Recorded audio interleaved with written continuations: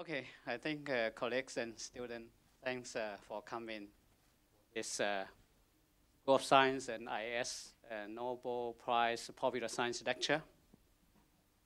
And today, I think Professor Michael Lawyer will share with us his knowledge and insight into this year's Nobel Prize in Chemistry. And I'm sure you are amazed by the fact that Professor Lawyer is a physicist. Yet he's going to talk about chemistry today. But we all know that research nowadays is very interdisciplinary. Anyway, so if you think about that, you will not be surprised. Professor Michael Lawyer received his BSc and PhD degree, all from University of California at Berkeley. And after he received his PhD, he worked for more than 20 years at IBM in New York. And he joined HKUST in 1993, and he has been the Dean of the Science from 1998 to 2004. And he's currently also an affiliate member of the IAS, and he's a fellow of American Physical Society.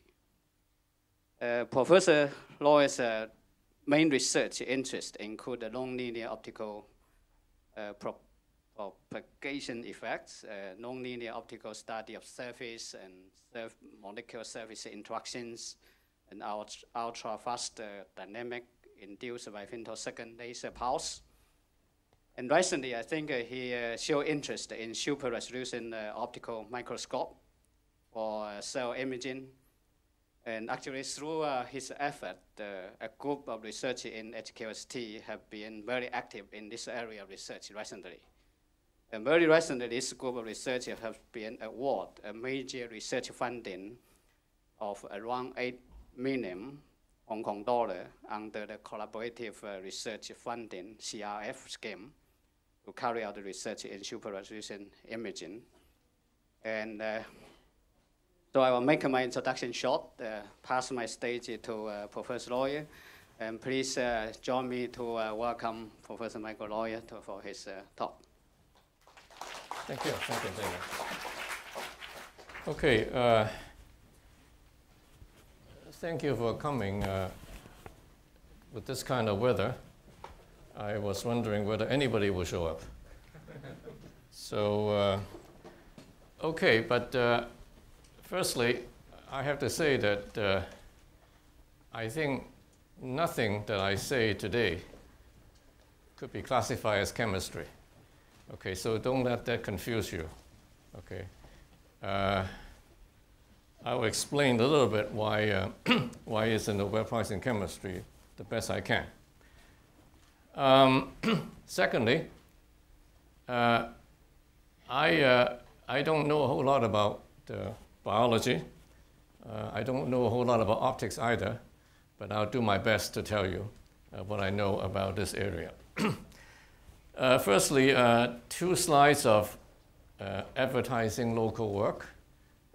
We have a, well, I didn't do that. So we do have a super-resolution center here, and we have a super-resolution microscopy here. And thanks to the work of these 2 students, hardworking students. And more importantly, this has been used. We designed it so that it could be used in principle by anyone, okay, with a little bit of training. Okay. And just to show that in fact this is the case, here are some images from Ifang, from Professor Harrop's student, and also from Yuan Liang, a research assistant professor. Neither of them are physicists. Okay. So they can take these pictures. And if you want to know what super resolution is about, you can see here. Normally, you only see this. That's the best you can do. Super resolution, you can see this. Okay. So you can resolve these things. Okay. But today we are to talk about these 3 gentlemen. Eric Bessick, Stephen Hell, and W.E. Murner. He is not known as William. He is known as W.E. Okay. He was my colleague at IBM, so I know most about him, but I will tell you most about him. But I'll give you enough time for the other two as well. So they are awarded for the development of super-resolution fluorescent microscopy. So the plan of the talk is what exactly is this and why is it important? And I will tell you something about who they are, what did they do? And I know, because Professor Big Tai gave me this charge, asking me to explain why them and not anybody else. Okay. I do not know whether I can do a good job, but I'll try my best. Why chemistry prize? Now that is hard. So I quote him, who is the chair of the committee. And the reporter asked him, why is it chemistry? So he said, well, it can look at single molecules. This is true. And then he said, it is really a prize that goes into all the prize areas, has great potential in medicine.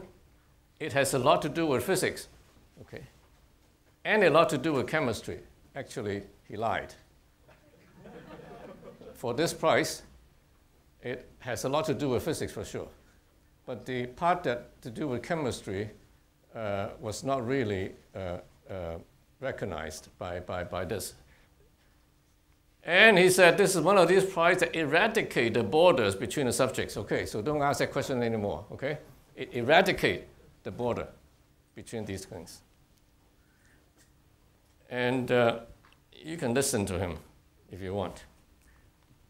Okay, first, Eric Bessick. He said, chemistry was always my weakest subject through high school and college. Now, he got his degree in applied and engineering physics from Cornell, and his thesis topic was near-field scanning optical microscopy, or NSOM. I'll talk a little bit about it. And then he said, this is interesting, he said, trained as a physicist. Now, this is only for the physicists among us. He said, when I was a young man, I would look down on chemists. Okay. And then as I started to get into the super resolution, which is really all about the probes, I came to realize it was my karma, because instead I was on my knees begging the chemists to come up with better probes, which is true. Okay. And I have been on my knees as well, asking them. Okay. And so he said, but it's poetic justice, and I'm happy to get it wherever it is, because I would be embarrassed to call myself a chemist. He's very honest. Now he is interesting. He is actually a Romanian. He got his degree again in physics in 1990. And he has this idea. And then he went to Finland for 3 years because he figured that nobody in Germany would allow him to do what he wanted to do. Okay. At least that's what he says. Okay. Finally, my friend, W.E. Murner, he is actually a department head of chemistry in Stanford. But he has no degree in chemistry either. Okay. In fact, he has degrees in physics, EE, mathematics, but not chemistry. And yet he is department head of chemistry. Okay.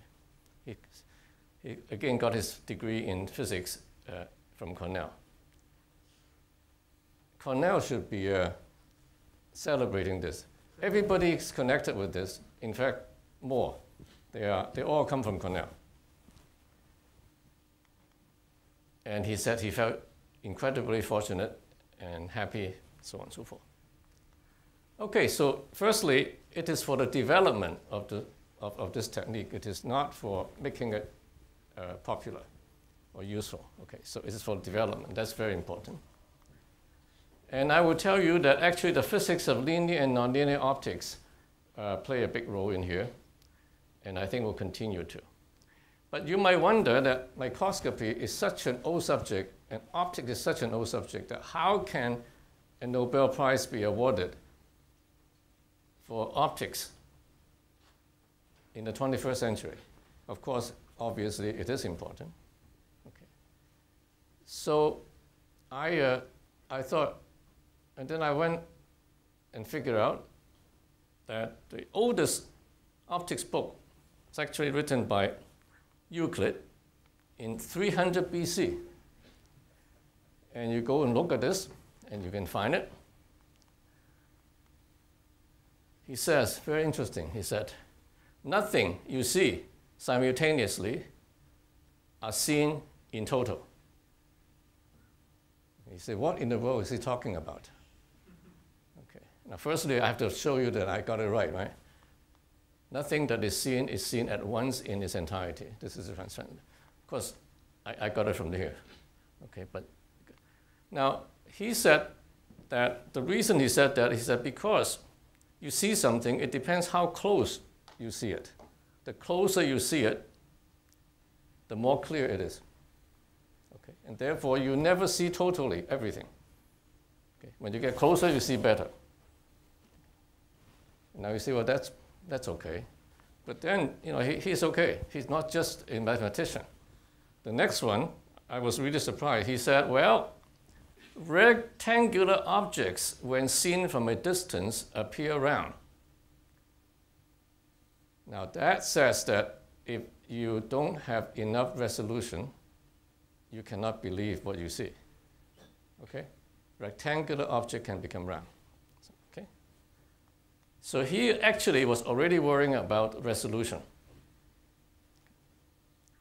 Now fast forward to Robert Hooke, who's a physicist, and he looks like this.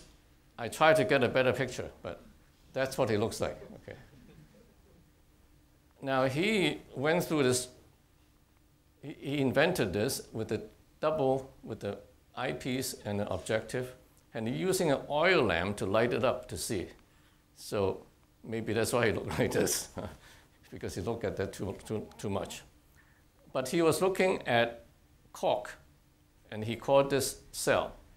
And that word cell now became the word, of course, it's not the biological cell, but that word cell is the first time used by him. But now this is a physicist's way of saying that he is the father of microscopy. Biologists or life scientists would say that it is this guy, Anton Leeuwenhoek. Now he is not even a scientist. He is a cloth merchant, and cloth merchant, depending on your shirt, if you buy a shirt with many very fine threads, you could charge a lot more than if you have coarse, right? So he needs to know the number of thread counts. So he figured out that he can use an objective to see it, and then he said, now he looks very much more relaxed. I guess or he has a better painter. That's the other way. He paid more money for the painter, maybe. But he's an interesting guy. He said, most go to make money out of science or get a reputation. But in lens grinding and discovering things hidden from our sight, those count for naught. And he said, most men are not curious to know. He said, some even make no bone about saying, what does it matter whether we know it or not? I hope none of you are like that. Otherwise, you won't come up here in the middle of the day in the rain. So we are more like him. Now, he invented this, which is pretty amazing. He said, this is a microscope. It took me a long time to figure out, how can this be a microscope? I thought this was a door handle, right? Doesn't look like a door handle. Well, you look closely. He figured out that, Robert Hooke, all this stuff, really what is doing the work is this thing here. Okay, all this thing is doing is helping your eyes look a little bit easier. So he said, I don't need any of this stuff. Just use that. So he put this into this hole, blow it up for you. He put the sample onto this tip, and then he can adjust the distance here, and you look. Pretty amazing. I've always learned that life scientists, they work very hard. And they do incredible things. like this. Now, amazingly, he can draw these beautiful pictures. He saw the red blood cell, 1719, and all that. Okay, now, then people say, well, can you see better and better? This man, Abbey, he worked at SAIS, and he published in 1873 this formula. Okay. In life science, this is called the Abbey limit. Now, physicists, I guess, they want to do it for themselves. So actually, Lord Rayleigh, almost 20 years later, more than 20 years later, 13 years, 23 years later, published a paper, and he confirmed this formula. Now, and then he said, well, actually, it's Lagrange. Lagrange did it. So one French, one German, one British, they all said this is the limit. And what does this limit mean? Well, this limit is pretty restrictive. Basically says you cannot do better than 200 nanometer. Okay, if you use 400 nanometer light, blue light, the best you can do is about 200 nanometer. Now, this means it doesn't matter how big you blow it up, right? You see, I can blow it up. You say, well, this distance here, like this, right? many centimeters. But it doesn't matter. You still cannot resolve the two. So it is not magnification that counts, it is resolution that counts. So 200 nanometer, no matter what you do. Abbey said that, Lagrange said that, Lord Rayleigh said it. Okay. Now you can do electron microscopy. That would be much, much better. But electron microscopy is not on living things. It is on things that you cut it up, freeze it, put it in a vacuum. So here is the picture. Naked eye, you can see about 10 to the minus 4 meter. Okay. With optical microscopy, this is a function of years. This is invention. And then it basically stops here. Okay. Electron microscopy, yes, indeed, it can do much better. And your scanning probe can do much better. What this prize this year recognized is this. It jumped by, you can see 10 times better doing what this guy did. Now you might say, how about these? Right? Now none of those has the potential to look at living things. This has a potential to look at living things. Now I still would say factor of 10. Now for physicists, we never look at factor of 10. We look at, look for 100,000, 10,000 better. Right? Only factor of 10. But you have to recognize that this factor of 10 is very, very important for life science. Okay. And that is because life science, biology, they have a natural scale. The natural scale is like this.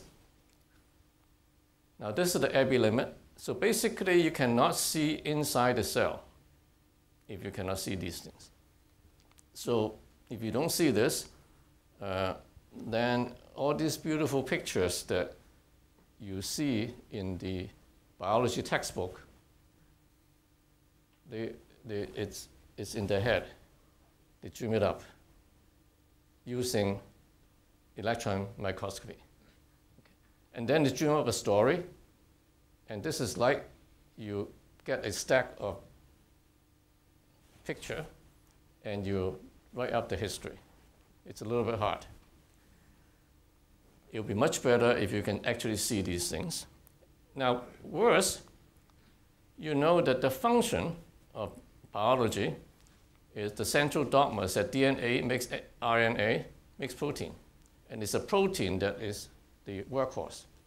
It's the protein that is making you function. So if we cannot see the protein, then it's a little bit of a problem. So therefore, people always want to say, okay, we want to see proteins, we want to see these functional units, and we want to see these in action in these structures. And that's why everybody wants to know, how can we visualize object in the size range 10 to 20 nanometer? Okay, now I have to tell you a little bit about microscopy. Firstly, what actually do you see in microscopy? You say, well, the sample, right? Well, okay, so here, let me try to see what I have learned how to do this. Now I've learned how to do this.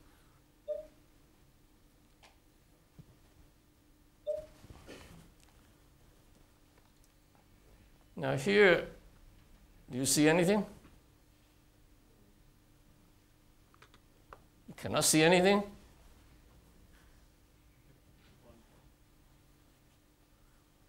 I have something here. Okay. So what you see, only thing you can see is actually contrast, unique contrast. Now, biologists know all about that. I'll tell you the history. But let me just show you, so even if you go to sleep the next few minutes, you know what I'm talking about. So actually what you see is contrast. So this is contrast. You can see it, right? You can see this black thing on white. This is equivalent to what biologists did since 1850, which is staining. Okay, staining. They put some stain on it. So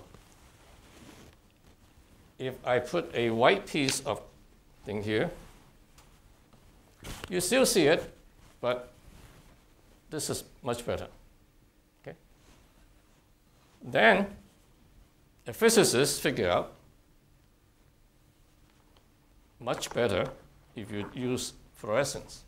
Fluorescence means you absorb certain light and you emit that light in another frequency. Okay, so here it is. For comparison, I have the black thing. Now, I put this thing here. Much brighter. Okay, you see this much better. And you can use another color. Okay, then you can see a lot of things. So this is all you need to understand the rest of the talk. Okay. This is the basis of fluorescent microscopy. Okay. Stain is required to see it, but if I can put fluorescence on something, I can label different things and I can differentiate them. Okay? So I will go through the next few very quickly, because basically I have covered. So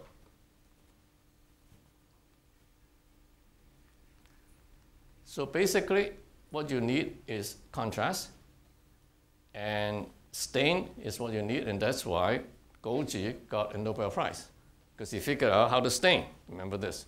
Before you see nothing, now you can see this. Well, a physicist, they're always ahead of the time, but that's okay. He said, if this is good, then fluorescence is better. Okay. So this guy, Oscar Heimstedt, he did the first fluorescent microscopy. This here, this is a picture. He reported in 1911. At the end, he said, if and to what degree fluorescent microscopy will widen the possibility of microscope imaging, only the future will tell. That's because the thing always breaks down. Okay. So, but that's okay. These problems are all solved. Now today, fluorescent microscopy is the thing that everybody in life science uses. The important part, in addition to optics and detectors, is the fact that you have fluorescent antibodies. Now, these antibodies, for those of you who are not life scientists, they have the remarkable property that they can go and find that particular protein that you want to image. This is amazing, right? You have this thing, you got thousands of protein in this thing. You find this antibody, you attach the dye there, this thing directly go and find it for you. If only you can find terrorists that way, that will be very, very easy to kill them. Right?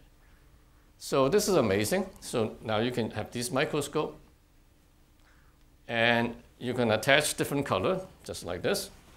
Okay, different color. And so you can have this. This is Roger Tian's work. So this is something that they use all the time. And in particular, this confocal version. So every life scientist who's looking at things either has a confocal microscope, buying one, or desperately waiting for money to buy another one. Okay.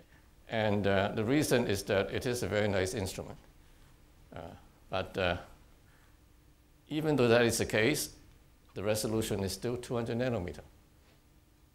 All those money that you spend buying this, still 200 nanometer. Of course, if you don't need to see better, that's fine. Right? So, how can we do better? If you think about it, these people already said this is impossible, right? German, French, British, they're great guys. You don't fool around with them. So basically, it is a limit that it cannot be beat. You cannot beat it. Nothing you can do to beat it. But these three people figure out two ways to go around them. Okay. And one of them is called STAT. The other one is called single molecule. So STAT is him. Single molecule, these two guys. Okay. And I will tell you what it is. What is in the name? Well, it is important. For physicists, we always want to know what is a STAT. Okay. It's called stimulated emission depletion. And single molecule, SMD for its localization. They're called PALM, STORM, FPALM. Important thing to recognize that this requires high intensity. It is a nonlinear process. The reason you can get better resolution comes from the fact that you use a nonlinear process. Therefore, it is not governed by Fourier transforms, linear theory, and that's why you can so-called beat, but you actually go around the diffraction limit. Okay. Now, if you say, well, if the confocal is limited by the spot, which is the case, there's another way to make the spot smaller, which is this way. And this is Eric Beswick's. It's his first time he appeared.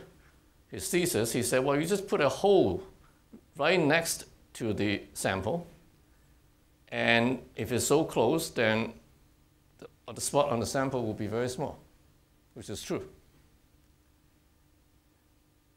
We have an enzyme.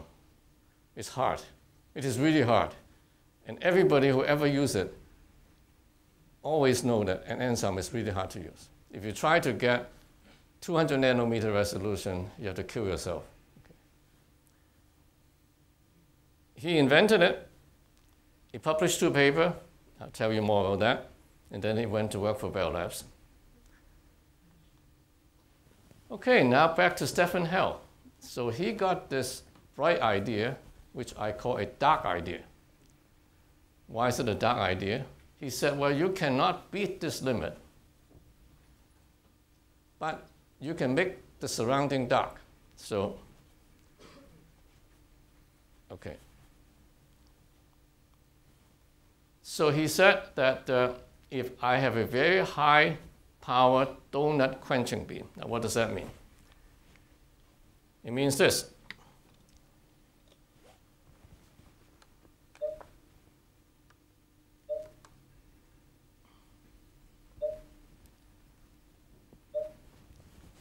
So you have a beam. So the diffraction, or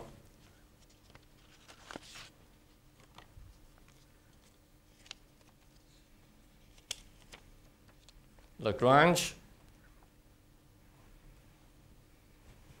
auto say, okay, this is smaller you can get diffraction. So if you have a feature, it's like this. You can scan all you want. It's not going to resolve it. So he said, I cannot make this small, but I can deplete the edge of the emitter so that when I actually detect it, it's become dark. And if you do it linearly, you can make it a little bit smaller. But if you use very high power, you can actually make it very small. In that case, you can scan it, and you will resolve it. So that's the idea. Now, I can imagine why he has to go to Finland. In Germany, you go and tell your professor that I will do this, I think he will kick you out the door, because he said, this is crazy. This is absolutely crazy. Okay. So, and he knew that. So he did something that very smart. He went away.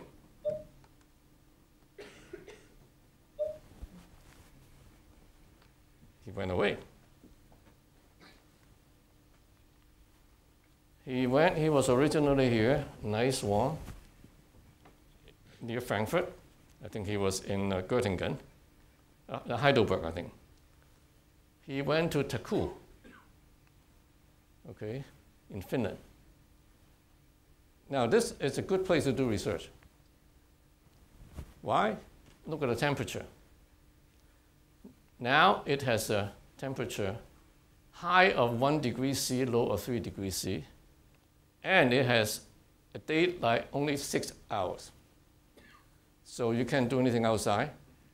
You can just spend all your time, and particularly if you do theory, you just go inside a room, give you a piece of paper, you can do it. And that's what he did for 3 years. And he published 2 papers. This is to show that, yes, if for linear effect you have this, it doesn't help you. But for high power, you can get a very sharp edge, get a donut. And he got this. Okay. So, and then he came back. Once he got his paper, he came back to Germany because he needed very high power laser. And he convinced somebody to do it. So here is his video. I want you to see him. Hope it works. Hope it works.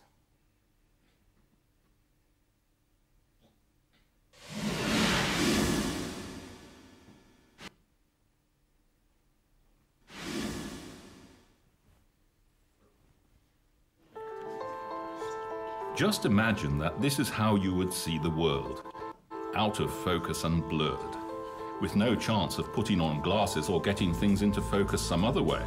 And more light didn't help either. On the contrary, the bright parts dazzle you and make it harder to see the things nearby. Precisely that was the frustrating situation for scientists who wanted to observe molecules in living cells under an optical microscope. They saw anything smaller than 200 nanometers as a blur of light. We're talking about things that are 5,000 times smaller than the tip of this pencil. That's about a 200th of the width of a single hair. At this level, anyone wanting to observe processes in living objects comes up against the limits of resolution. By comparison, if you enlarge a pencil tip, which is about 2 millimeters wide 5,000 times, that is about the size of a cell. Here we are at the gates of the nano world. From here, it's impossible to make out any details. That is what the law formulated by the physicist Ernst Abbe in 1873 tells us. Because light comes in waves, very fine structures can no longer be distinguished under an optical microscope. At 200 nanometers, about half the wavelength of light, you reach the limits of resolution. There are lots of molecules like these figures, but if you try to view them under an optical microscope, they become blurred, like all objects which are closer to each other than 200 nanometers. Professor Stefan Hell and his team wanted to produce optical microscope images. You can compare the scientists' Same time. And cells are closer together than 200 nanometers, they light up at the same time. And that's why the sample will ultimately appear as a wishy-washy blur. You can compare the scientist's problem with a room in which lots of torches are all shining at the same time, very close together. If too much is lit up, all the other pictorial information is outshone. And so under the microscope, the scientists see molecules drifting in a soup of light. They need to find a trick. It's the same with gravity. This thing cannot fly on its own. But if you find the trick of making the rotors turn fast enough, then you know that the helicopter will stay up in the air. You just need to find the trick. The first trick for a sharp nanometer image: switch off some of the fluorescent molecules. It is actually possible not only to make the fluorescent molecules glow, but also to stop them doing so, but unfortunately not one at a time. Then Professor Hell had a brainwave. What if you could use a second beam of light to switch off just the fluorescent glow of the neighboring molecules? It was theoretically possible, but no one had ever tried it before. They needed prototypes of the microscopes. Professor Hell's team experimented with optical components, mirrors and filters. Here you can see them being carefully adjusted. Professor Hell's main focus now lies in switching off the fluorescent molecules in the outer ring of the spot. That is the trick that the scientists have been looking for. Now the scientists are working with two beams of light, a green one to switch them on, and a red ring-shaped beam to switch them off. Is this the breakthrough? You take a beam that switches on the molecules and makes them glow, but it cannot be focused any more precisely than what I'm showing you here, 200 nanometers. In order to see only the molecules in the middle, you take another beam. It's bagel-shaped, ring-shaped. Now we put them on top of each other, and as you can see, what we have left is just what's in the middle. It's only in the middle, in the hole, that the molecules can light up. Outside, where the bagel is, they've been switched off. Okay, so all you have to remember, therefore, is this bagel-shaped beam. And you got it? Okay. Enough.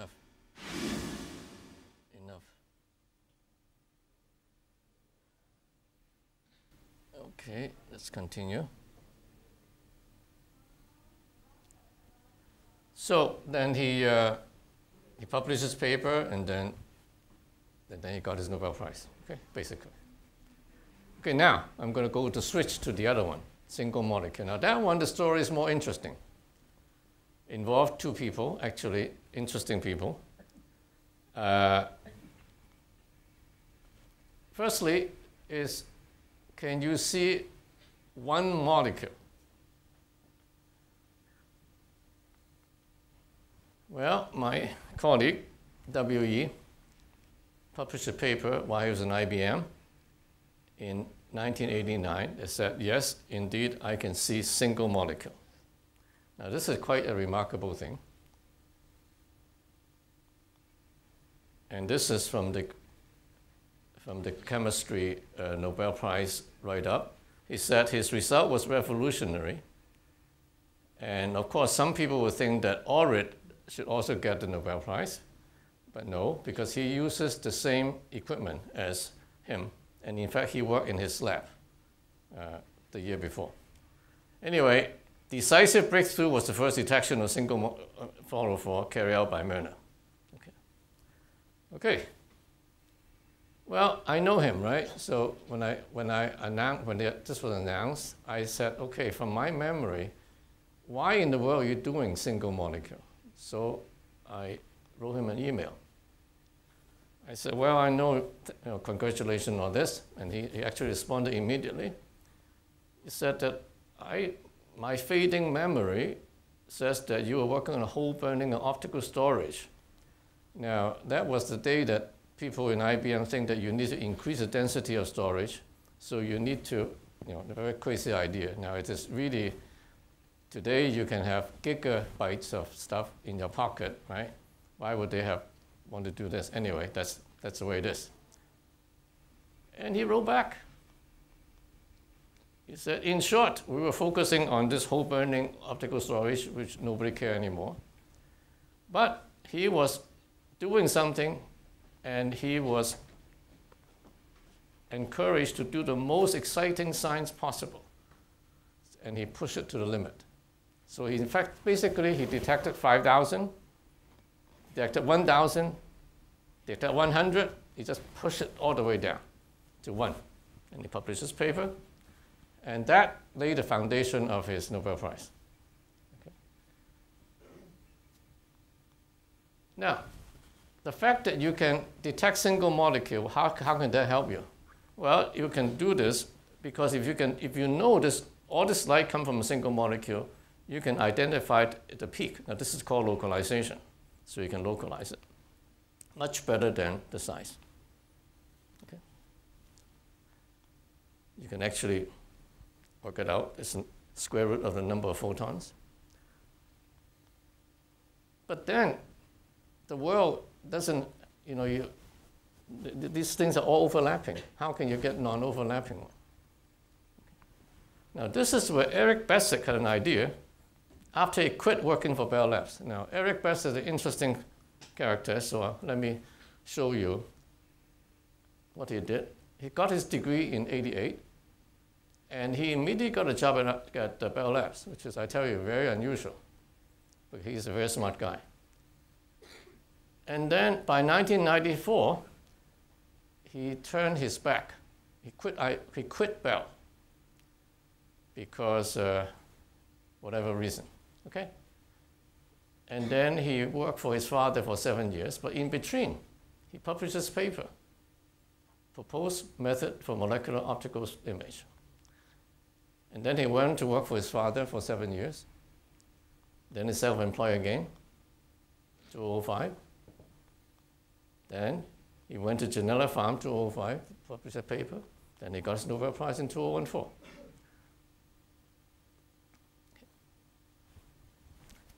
He deserved it. How to deal with overlapping molecule within the Abbe limit. He wrote this paper. Now look at this. It's a byline of 17 Webster Drive, Berkeley Heights, which just looks like this. So he is either self-employed or unemployed, depending on whether you want to be nice to him or not. Okay. My professor Ron Shan said he is unemployed. I said, no, he's self-employed. He is the CEO of this company, which sits there. Now the idea is very simple. Now he has a complicated way to explain it, but let me explain it my way, okay? This, now basically, he is saying, now you have a bunch of molecules, you have a bunch of emitters overlapping. So this is like something like this. They're all overlapping. Now, do you know what this is? Is it a tree? Is it a man? What is it? Okay. So he said, well, if somehow you can separate them into different groups, so that different groups you can identify each group so that they would be separated like this, like this. Okay. Then you can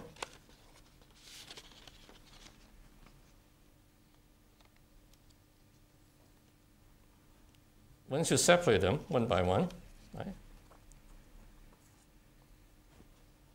then you can localize this, right, because they're separated. Okay. Doesn't show up quite well, but you see you can separate them. Okay. After you separate them, you go to the next layer, okay, and then go to another layer. And then at the end, you add them all up. Right? Simple idea, right? And what looks like this, it's actually this. What is this? It's Hong Kong upside down. So we turn it back on, then you see this is Hong Kong right side up. Okay, so this is his idea. That's it. Okay, that is it. And that is his idea. I think a very good idea, actually. So he then, where's my clicker here? So this is his idea, become this. But the question at that time was how do you separate them? Okay. How do you separate them? He couldn't figure it out. So he wrote a paper, and he went to work for his father in Michigan. It's a tool company. Quit. Okay, so this is basic. And then Murner, W.E., entered into the picture again. Now this was important because he published this paper in 1997. He showed that GFP can be blinking on and off. Now I know him, so I went to visit him around that time, to 1997. I just became dean. I wanted to go and visit him, find out whether he can have an exchange program. So there I saw him. He was telling me all this thing about the single molecule blinking. I said, W.E., you were doing optical storage, and you want persistent hole burning. The hole burn in there, store there, and you can get it back. How can something blinking be good? He said, oh, this is important, single molecule. But he couldn't explain to me why it was important. He said, here, this is, he gave me this paper, reprint, with his name signed. Unfortunately, when I cleaned up my office 2 years ago, I threw it out. Okay, at that time I didn't know anything about single molecule, actually 3 years ago, I threw it out. So, blinking. Now, you will see that up to this point, knowing this, any one of you could have figured out how to do super resolution. There's no new thing involved needed. You need things to be able to blink on and off. You need things to be able to localize. And then you add them all up, that's it. Okay? But amazingly, science has a way of going around. The next thing happened was that 1997, then this paper just had to wait until 2002, photoactivable, which is Jennifer Schwartz, they published. And then Bessick and his former Bell Lab colleague, Hess, learned about it in 2005. And then they were both self-employed at that time, in quote, and they did it. And let me show you this. Let them tell to you how this works.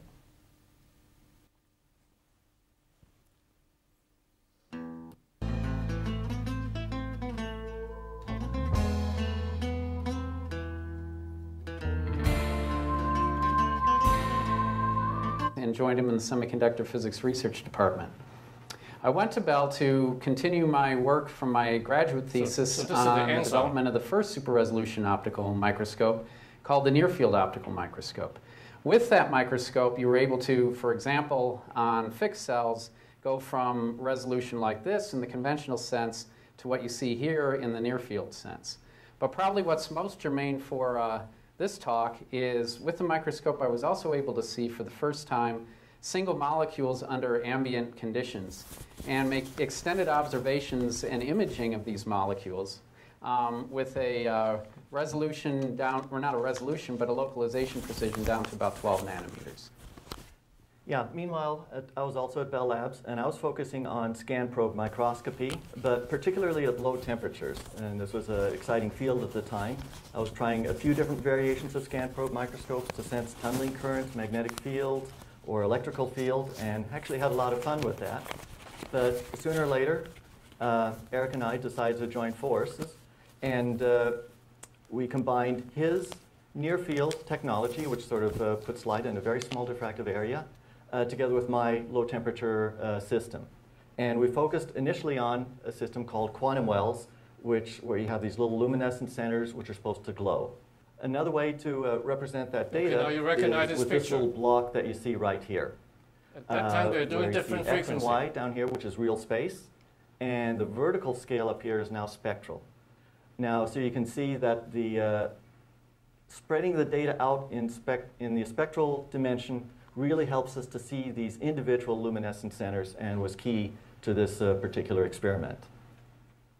Okay. So while I had a lot of fun with Harold and doing my other experiments with near field while I was at Bell, eventually I got pretty fed up with the whole thing, in part because of the physical limitations of the near field technique, and in part because it engendered a really big academic bandwagon. So he said how hard it is to do hands-on. So he said he would do something else. So he published this paper, which I talked to you. Now, because of time, let me fast forward to here.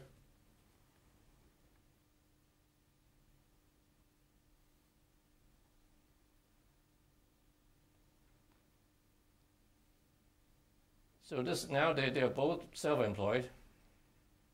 And they were doing a bunch of things. They do some hiking together, and then they heard about.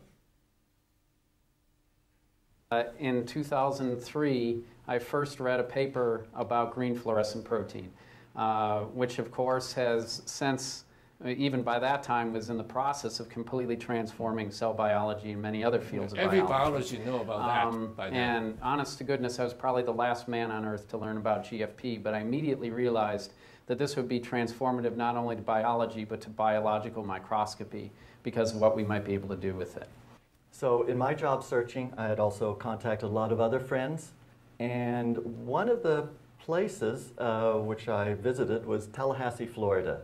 And there, I thought might be an interesting place to see whether Eric's idea could possibly fly. So they both went there. And particularly at that place, there's a laboratory called the Magnet Laboratory, where we had networked and colleagues. And one person there, Michael Davidson, was remarkable. He actually has a wonderful website, very comprehensive, and was writing very important reviews of all the major developments in the field. In particular, while we're there, he pointed out there's not just the green fluorescent protein. There's a whole new class of optical highlighters, or photoactivatable PAFPs. Those proteins, fluorescent proteins, are essentially dark, or maybe often a different spectral range.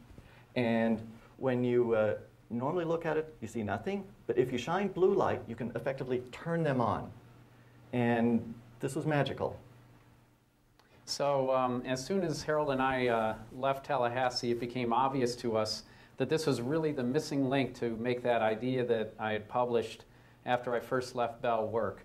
So the thought is rather than bathing the entire specimen with blue light until it all glows, is just turn on the blue or purple light for a very brief period of time, so only a few molecules turn on at once. Then, since they're isolated from one another, we can find their centers and plot those. Then they burn out and bleach, and we turn on a new set of molecules by pulsing the light on again, and repeat this process for many frames until you determine the coordinates of every molecule inside of the... So once we realized that this was possible, we immediately set off to a quiet place, Sedona, Arizona, and wrote up our ideas in a patent and started scheming how can we make this microscope happen fast. It was an idea which was very right and potentially very powerful at the time. See what they do next. And they built so within about a month or two, we were actually out in my living room assembling, collecting parts and assembling the microscope itself. We were able to sort of bypass the complete funding procedure or venture capital, and we were able to move at lightning speed. So within literally a few months, the summer of 2005, this was existing in the living room. But the one missing piece still was, as physicists, we didn't know the first thing about how to do real biology, so we need to collaborate with good biologists. So I had been set to give an interview talk at NIH about this. Okay, so then they got this thing, and then they did it in Janella Farm. Okay. It's remarkable that Janella Farm recognized this and give them a job. But I want to at least, okay.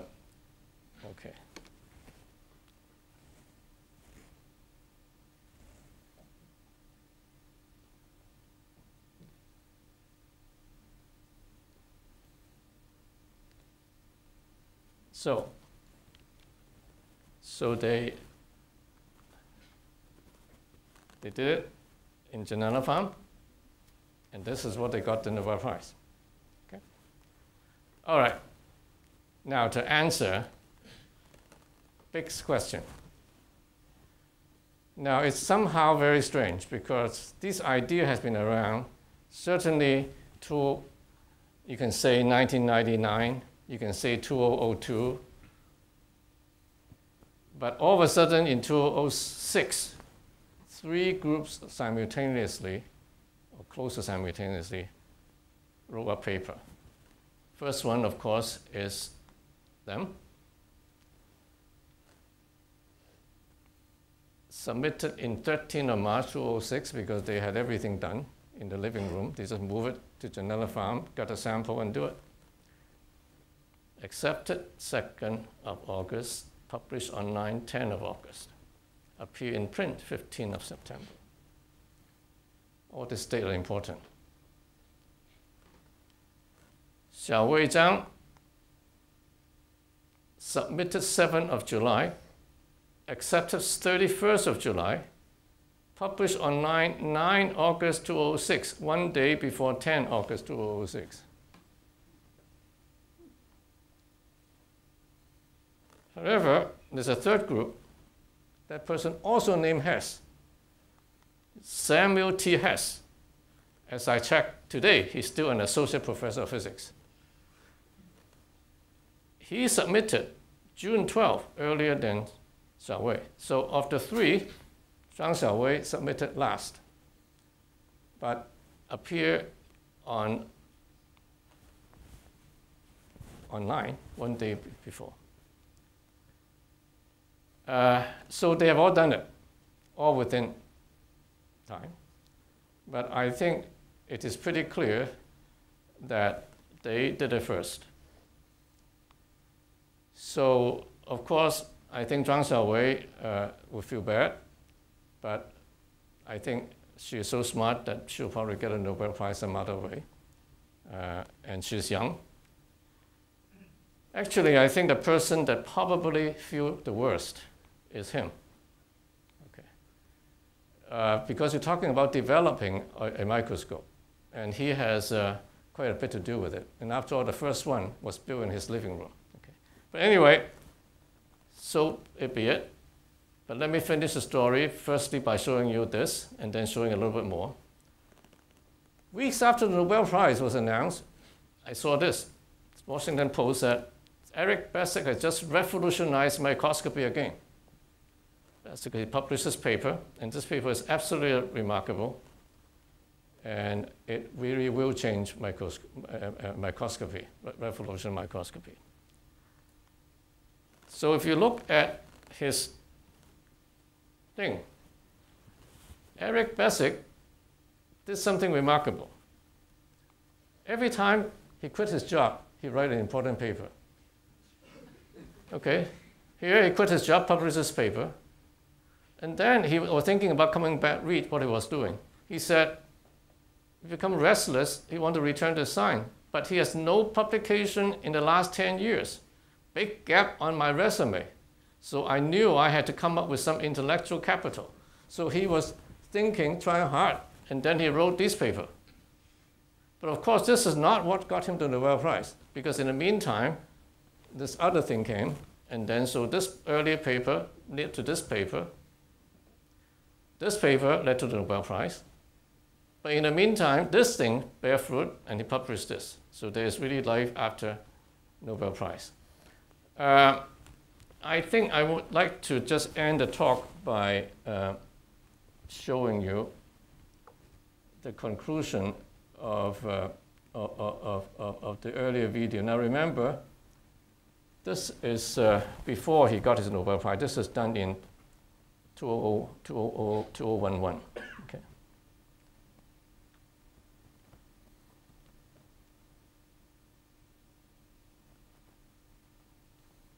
So here it is, talking about this.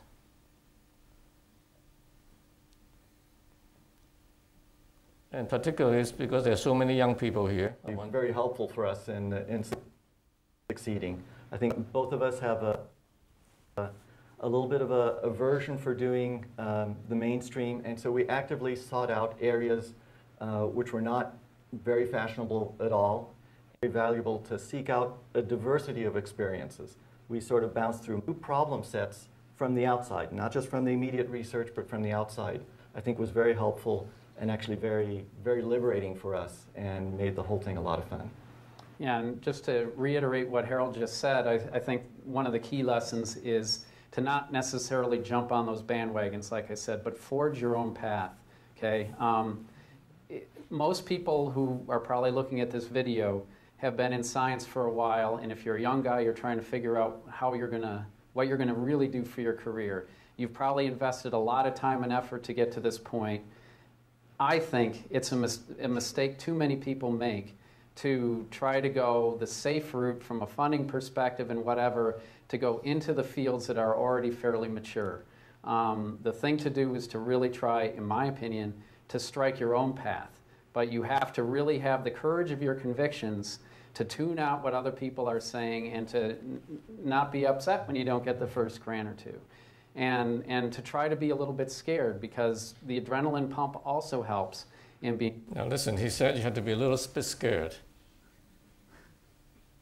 because he was scared about his resume. That's why he wrote those papers on letters light sheet. Okay, I'm sure he tried very hard. Productive. Continue. But really, whatever you do, you should do the thing that you love doing, because nothing worthwhile was ever done without passion. Okay, so this is what I think all the young people you should remember. If you don't like what you do, you're not going to do a good job. And nothing, he said, nothing worthwhile was ever done without passion. Okay. So, and here is somebody full of passion, got his Nobel Prize, he still published paper. He might even quit his job again, because I heard from my professor, Bessik's wife is my professor's student. Okay. So Bessik said, I don't care about my job, I'll go wherever my wife goes. But after he got the Nobel Prize, I guess that situation I don't think he need to worry about that. But he loves his work, he has passion, and that's why he's successful. So I think I better stop here. I already talked for 1 hour. Thank you.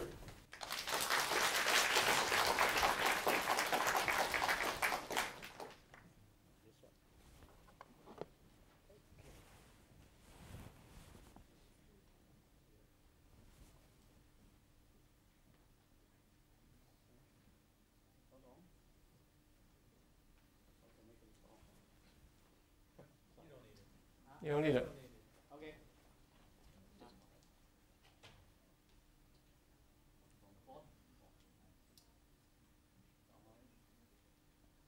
So anybody have any questions? Yeah, Vic. Okay.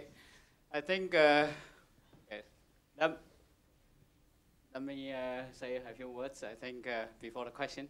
I think we need to thank Michael. As you can see, he spent a great effort to try to conduct in all those the transparencies and PPT. You will see that. And I'm sure you agree with me, Michael is an excellent speaker. He tried to make a very, very complicated into a very, very simple one. And then I'm sure through the story he told us, I'm sure everyone is inspired. Okay, so next questions. Can you compare palm, storm, and STET, the advantages and virtues of each, how they compare? What's that? You mean palm and STET? Palm and STET. Okay, so STET is basically, you require high intensity, and the resolution will never be better than the 100 nanometer. And the high intensity will kill the sample very quickly. But it has the capability to do fast imaging. Okay. Storm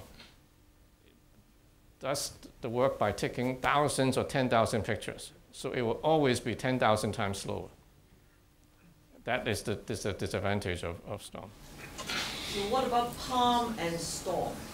Palm and storm are the same thing. It's really the same thing. Same thing. Anything. How they act. It's just a different mechanism of switching. So they all had different way to make the thing switch. But right now, the easiest thing to do is you pick the die, and they spontaneously switch. And in our system, we pick two dies. We know the magic potion that we put in there, and they switch properly. And they have been taking nice pictures. Without doing anything. It seems like palm would be easier. Photoactive, you mean? No, because palm requires that you shine light, right? You have complication sequence of things. Here, you don't have to do anything. The thing just go up and down, and then you just do it all by itself. If you get the chemistry right. This is when the chemists help.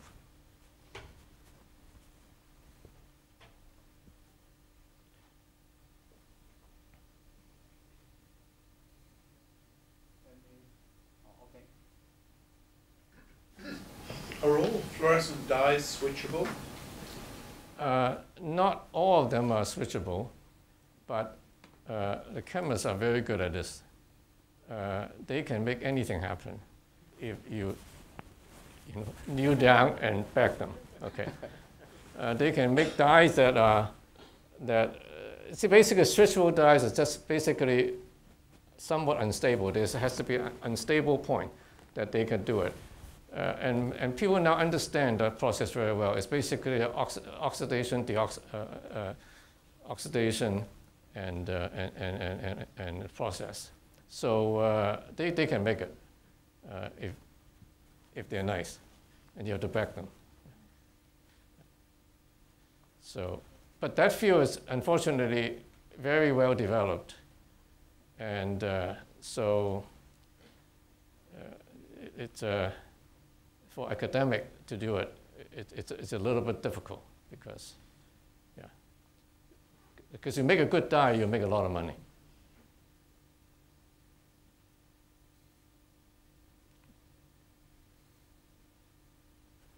Okay.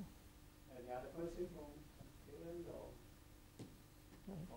from you? Well, I have to ask.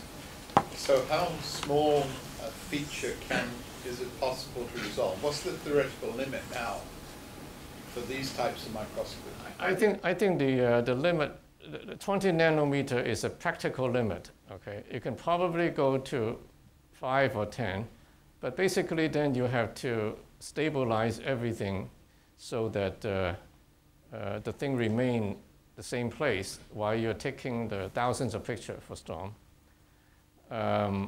So that's going to be difficult.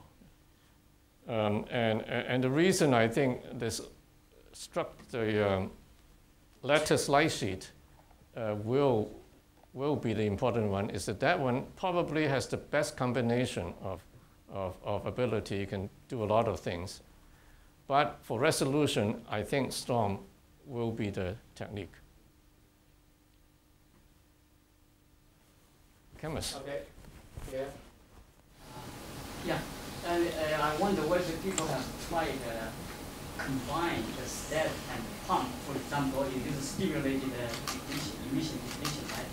But you just use the photoactivatable molecule, so you just use linear spectroscopy, right?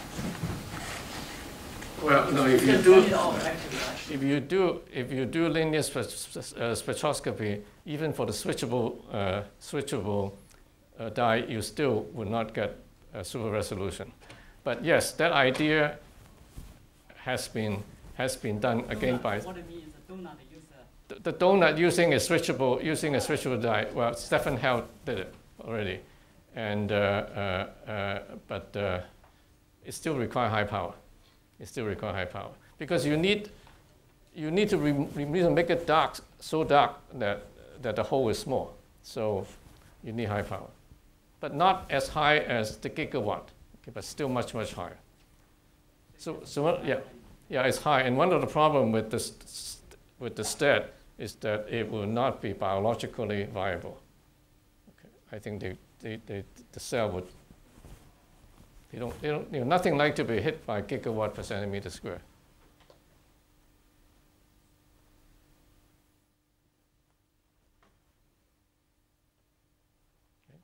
Okay, so I think I'm really impressed by such a big audience under such a kind of weather. And I'm sure you enjoy the talk, and then please join me to thank Michael Loy for his effort and a nice talk. Thank you, Michael. Thank you. My pleasure.